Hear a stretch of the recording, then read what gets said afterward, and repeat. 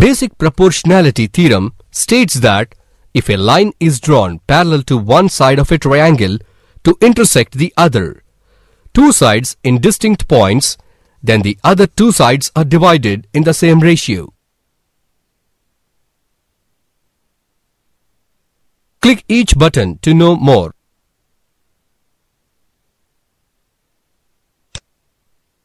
Given, in triangle ABC, DE is parallel to BC, which intersects sides AB and AC at D and E respectively.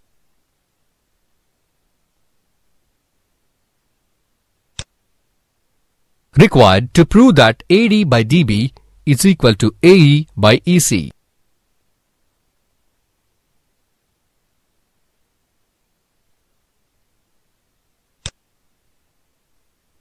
Construction.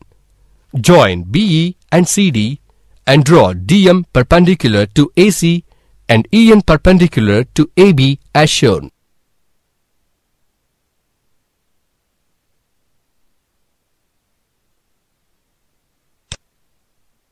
Proof. Area of triangle ADE is equal to half into AD into EN. Area of triangle BDE is equal to half into BD into EN.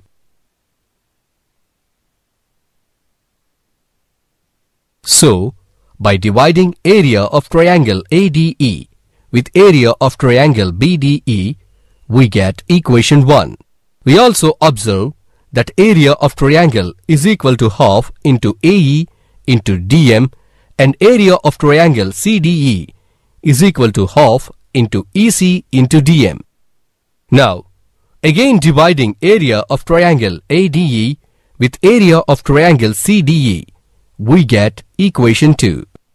Since triangle BDE and CDE are on the same base DE and between same parallel BC and DE, thus area of triangle BDE is equal to area of triangle CDE, which is equation 3. From 1, 2 and 3, we have obtained AD by DB is equal to AE by EC. Now, let us learn about converse of the above theorem in the following activity.